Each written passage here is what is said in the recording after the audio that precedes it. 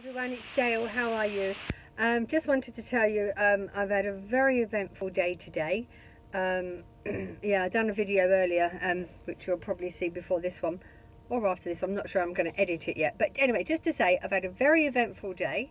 I was on BBC Essex breakfast show this morning on the radio. They rang me up about 9:15. I will share the link on social media and on Twitter and Facebook and Instagram. I will try and share that. And it was a conversation I had with Sonia Watson. They wanted me to talk about my views on drinking and drug driving, from my point of view, what I see on the road as a black taxi driver. So I was happy to share them my thoughts and ideas and views on that. So do have a listen to it. It was the BBC breakfast show on the 9th of September. And I was towards the end of the programme, so do check that out, talking to Sonia Watson. That was interesting. The police was on there as well talking about it, and I hope you enjoy that. Then after that I went to the law firm at Lincoln's Inn Fields.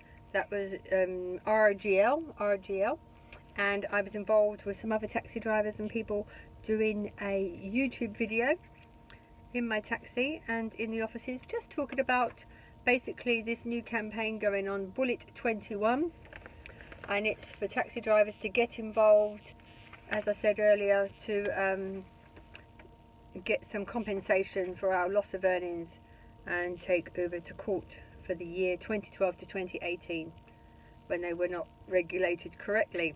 So please get involved, and I'm really pleased to take part in that YouTube video there to help the trade.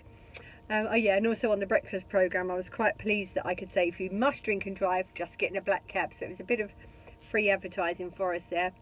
So I'm really pleased I did that. I was emphasising to not take any drink or drugs while you drive. I mean, people have been in lockdown, they want to get out and enjoy themselves this Christmas, but please don't drink and drive. I said there should be adverts in restaurants and bars everywhere informing people don't drink and drive. If you do drink, please get in a black cab. We could take 6 people and we'll get you home safely. So that's what I was emphasising on the breakfast show. And then this evening I done a Christmas light tour again, so I'm really happy with that. That was a very enjoyable experience with my passenger. She thoroughly enjoyed it, and I drove all around to see our iconic sites and the Christmas lights around the West End and the city. And tomorrow is also another eventful day. I will be meeting BBC London, and I will also be taking him on a tour and to see what I'm doing, how the lockdown has affected me and what I'm doing. I think he's probably going to interview some other businesses and people working as well to see what they've done. It's going to be a positive film, I think, so I'm happy to do that in my taxi to promote us and just talk about what I've been doing as well in lockdown with my deliveries.